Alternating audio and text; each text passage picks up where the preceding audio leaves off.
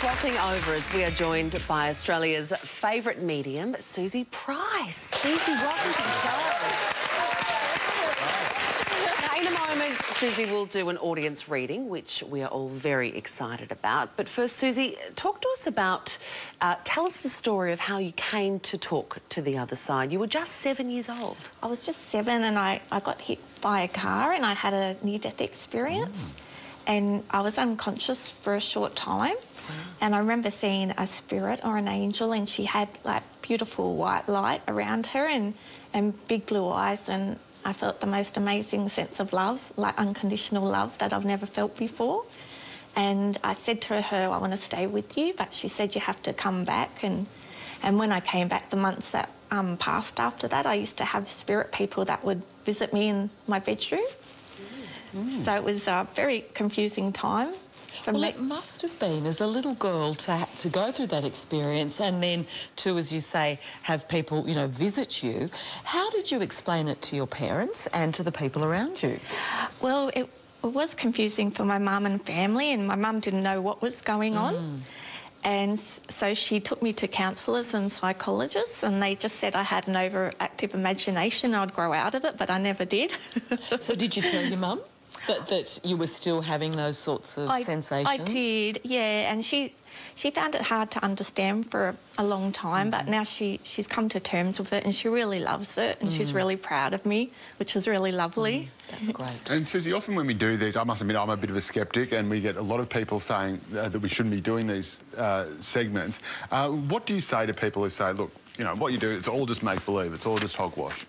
Well, I just say to people there's like more than meets the eye, because we only have about 1% of our peripheral vision, and the 99% we really don't know what's beyond that.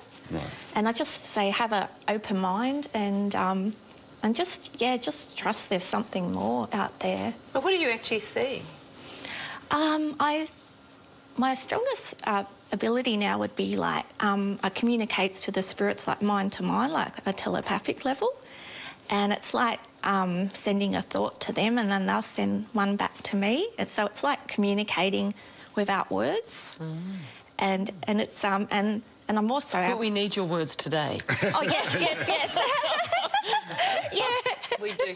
Suzie, we would love to see you in action this morning, so let's get into it. You are going to do a reading for our Studio 10 audience.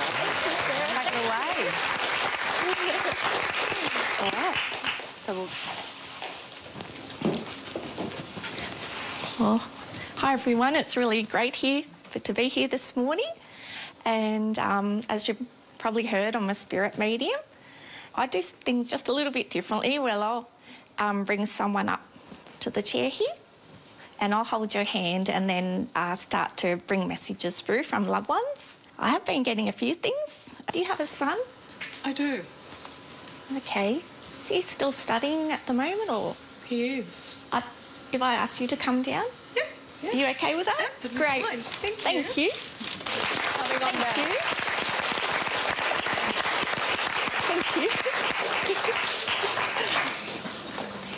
If I just... Hello. Hello. You've lost your mum. Yes. Oh, I'm so sorry. Thank you. Okay. She just wants to thank you for being by her side. I saw you were by her side a real lot. Was your mum in the hospital, or...? Yes. Oh, and she keeps saying she loves you very much. She's talking about a tree or a rose or in her honour. It's amazing. Oh, and she loves it, and she says you often like go out to the garden and you talk to her out there. I do. Mum says she comes and visits you at your house. She does. Yeah. Is there any little babies around? I hope not. Oh, okay. Not with you? No, but I have very dear friends that are expecting and have little ones. Oh, well, your mum knows about that because she loves those friends, and she watches you have cups of teas or chats with them. She does. Yeah. She does. And do you actually have any teacups or saucers of your mum, like... Very prized. Like in a cabinet? And yes. Would it be like Royal Dalton or...? Yes. And it's got like gold trimming. Oh, I'm blown away. Oh. And I had it out only the other day. Oh, my goodness. Well, Mum knew. Mum said she's tickled pink. Do you have a daughter as well? I do. And you still got your daughter's teddy from a little baby? I do. Because Mum knows about that. I do. And do you have a Judy or Julie? Or my name's Judy. Judy? Oh, my God. Mum says, I love you, Jude. Said you're the best thing since sliced bread. I think she was too. Your mum's lovely. Your mum said this is pretty good. She likes all this. She's loving it. I talk to her often. Is your father still with us? Because your dad's like tipping his hat. He's a gentleman. So he's there with your mum. Just keep seeing a car and trailer or a truck. I don't know if anything to do with anyone has anything to do with driving one of those or I have a trailer for my son's bike. Motorbikes? And, he has a motorbike and I have a motorbike. And Mum says she watches you on the motorbike and she said you're in your glory. It's like you really love it. This is a really great connection with you and your son. This is really like drawing us closer. There's something real gentle about him. He's a beautiful young man. Is he, would he be 17 or? He's just turned 18. 18? Because Mum's saying happy birthday. Thank you. And I just feel like the sky's the limit for your son and your daughter's more bouncy and outgoing and, and Mum watches her with her headphones in her ears in the bedroom or something. And she sings. And who's actually hurt their elbow or shoulder area? Me. It's just, I have a shoulder and neck injury. I feel like, it's something with the ligaments or the joints. Mum's just said a bit more physio on that will help. Isn't she gorgeous? And are you talking about going up north or overseas at all? I'm just blown away. I've never really been overseas, but I'm going over a family wedding later in the year. Is that a tropical island or? No, the other in UK. UK. Oh, okay. Is that you're planning on going to Italy or Greece while you're there? Oh, that's where I'm seeing it's warm. Yes, because I'm seeing it's like you're having a cocktail or something like that there, and Mum said she's looking forward to go. She's going to come to Italy with you in Greece. She'll be there. She said it'd be lovely. She'll be there. Does Mum have a Bible or is she Catholic or? No, just a loving Christian woman that believed in God and what the Bible said. She did. She's and she said you have that Bible. I do. It's a family Bible. It's a family, and it's a big one. Yep. And is that where people put their names and birth dates in it? Yes. Because Mum, she said that's one of her prized possessions. It is. Is it a light colour by any chance? A light dark black? It's dark, but it's very weathered through the years. Yeah, it's thick. Yes, and it's very thick. And there's a lot of really beautiful energy in that. And I feel when you look at that, you feel really happy. I do. And something your daughter's doing, you're not sure about whether you wanted to do it or not. There's a decision she's trying to make right now, and I don't know whether it's with her career or life. This is amazing. Yeah. She's at a crossroads in her life. Yeah, because Mum said, tell her not to worry. It's all going to work out for the highest good, and she's such a clever girl, and just to believe in herself. Mum said, go with her heart, because your heart's never wrong. How true. Yeah. That's lovely. So I might leave it there, Judy. Thank you so much. May I hug you? Yeah, thank you. That was really amazing. You're wonderful. Thank you so much.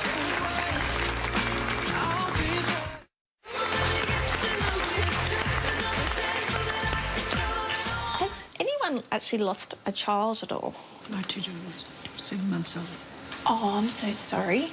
Is your mum with us? No. Or your father? No. Are you okay about coming up? You're all right? Thank you.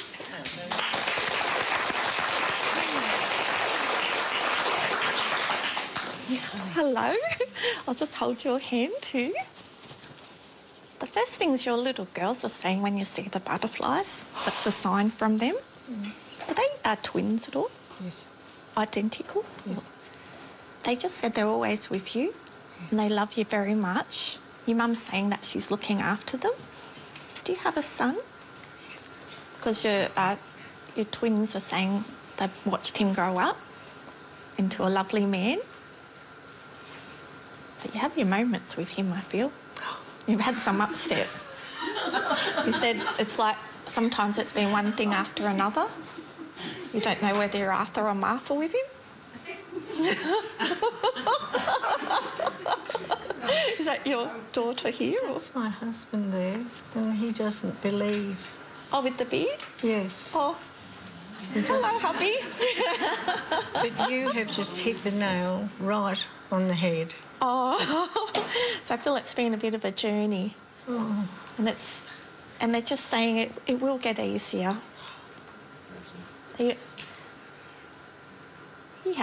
He's not at you for money, is he? I'm sorry. Is that okay that comes out? Yeah. And your mum's by your side. I know she is. And did your mum or dad ever have a walker or a walking stick? Oh, my dad, he did in the last years. Oh, as he's thanking you for looking after him and caring for him.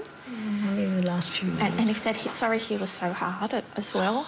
He said he was a hard bugger, and he was hard on your mother, and he's very sorry for everything he's done to you and your family. And he loves you, and he asks for your forgiveness, but that's totally up to you whether you want to, because I feel you've been through such a lot in your life. And I just want to let you know that when our loved ones have done difficult things, we go through like a life review. So everything he's done to you or others, your dad's had to experience it on a karmic level. So his soul can go through growth and understanding and compassion. And he said he loves you. If he's never said that to you before, he says, I love you. Was your father a drinker? Yes. He was a silly drinker too. And he keeps... Do you have a grandchild? I have 2 granddaughters. Do you sit with your granddaughter and read books with her? Yes. Oh, because your mum and dad and your twins watch. And is one learning the alphabet? Or her times table or something like that? Yes. Yeah.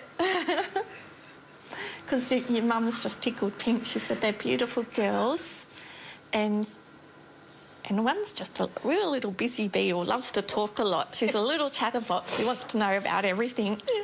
And I feel she's a little old soul. Is one 7 or 11 at all? 9. 9? Yeah, it's her. She's a chatterbox. It's like nanny this or grandma this. Do you have a David or Daniel? No. Oh, someone starts with D. Dale. Dale. Me. Is that you, Dale? Oh, hello, Dale. Suzie, hello. You talking about going on a little holiday too? Yes. Because I'm seeing you taking lots of photos. Wherever you're going, there's lots of photos. Yes. And Mum and Dad said this is like a breath of fresh air for you. It's like something you really need to do. And they said your son will be okay. They'll all keep an eye on him for you. He's not the one who's got tattoos, is he? Yes. Oh, and you're not fucked on those, are you? How did you know? Your mum and dad? Yeah, they know. Is it some of his arms or...? Both boys have tattoos. Boys? Oh, okay. And you love your gardens too. I do. She said you've got a lot of pot plants and... Yes. A lot of pot plants and you love going to the nursery or you like looking at... I used to, yes. Oh, Mum remembers that. Not so much these days, though. No. So she's with you. She often comes in through the hallway and slams the door if she's a bit annoyed at things. And have you noticed the flickering lights in your house? She said that's definitely her. And are you getting your house repainted or renovated? We're doing it up to see. Renovated because Mum said it's time. Yeah. And it's she said it's time to get it spick and span. That is your mother. Spick and span, love. Thank you so much. It was so lovely to do your reading. Thank you. God bless you. God bless you, darling. Thank you. Thank you. Dale, you're one of our studio regulars. What was that like? It hit me right here. Everything was just so spot on. I know my mother is with me all the time. I feel her in my house. If a door slams, it's my mum that I've done something wrong, you know. I see her spirit. I know Alan doesn't believe. But the things she said about my children, to touch on that when I gave no indication of it, all I can say is you're wonderful. You're wonderful. Thank you, Thank you. Actually lost a loved one not long ago. My mother. Your mum? You were quite close to your mum? Would you like to come up? Are you okay about that?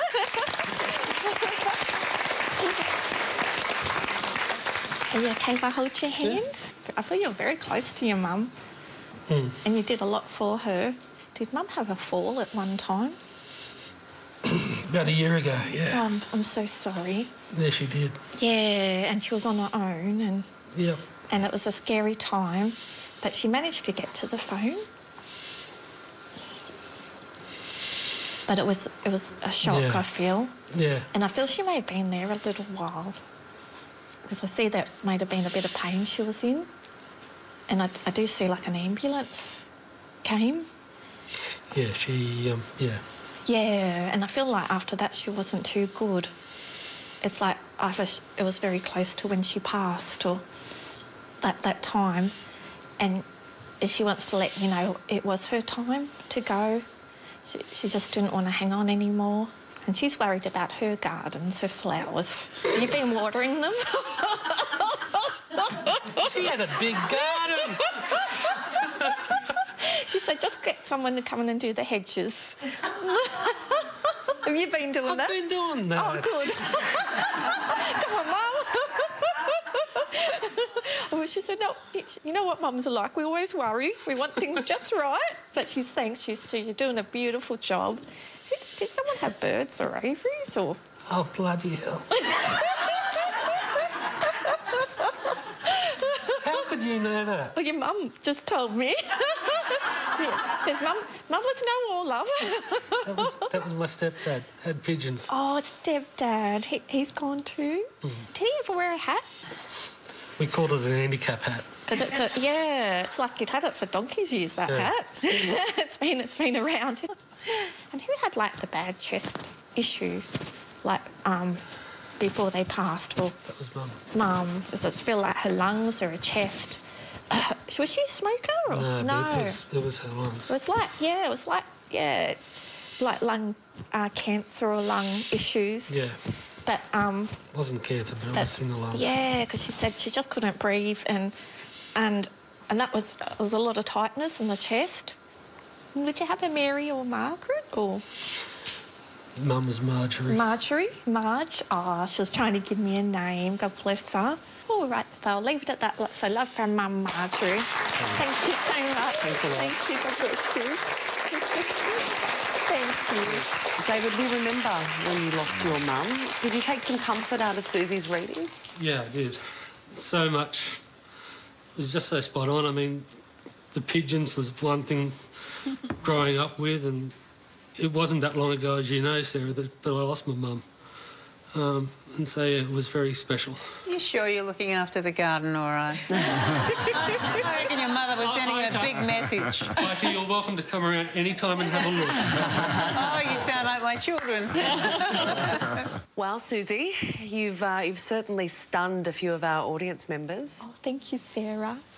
Well, I love to connect with people's loved ones and just to let people know that, you know, our consciousness does survive this life. This is not the end. There is something more.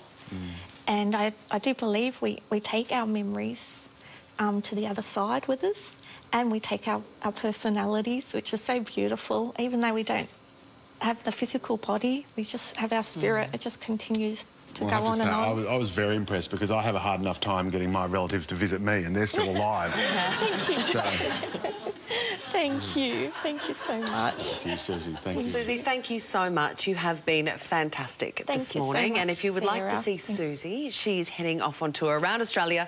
Head to ghostwhisperersuzie.com.au for more information and tickets as well. Her book, Heaven on Earth, is also available now at all good bookstores. Suzie, thank you again. Thank you, Sarah.